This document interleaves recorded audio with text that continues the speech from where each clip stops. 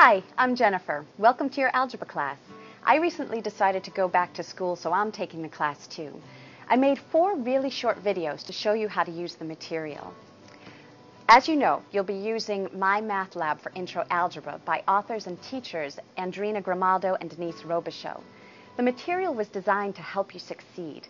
The idea is to pair your work text with the My Math Lab course so that you'll use them both at the same time. You'll use the work text to create a course notebook and show your work. And you'll also log into My Math Lab to access the interactive ebook and to get feedback on your answers. You'll also do other assignments and homework in My Math Lab as well. Whenever you log into My Math Lab, you should have your work text open next to you. One of the most important things to being successful in this class is creating and maintaining an organized notebook or binder. So let's go ahead and put your math notebook together. This is what your work text looks like, so it's all ready to be put into a 3-ring binder. You'll be able to show some of your work on the work text pages, and you'll also want to put extra loose leaf paper in your binder to show your work for extra exercises and to do your homework.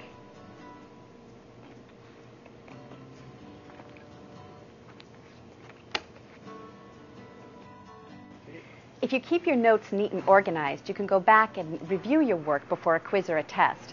This way, your notebook becomes your personal study guide. Once your notebook is assembled and you're logged into My Math Lab, you'll always begin by clicking the Get Started button, and then by clicking on the section. This will bring you to your Learning Path page. You'll always begin by reading and interacting in Learn It. Then you'll move on to the Check It and answer a couple of questions to make sure you get what you read. And last, you'll do your homework under the Do It step. In the videos that follow this one, I'll explain how to follow the learning path, how to navigate the ebook, and where to go for extra help. By following these steps, I know we'll both do great in this class.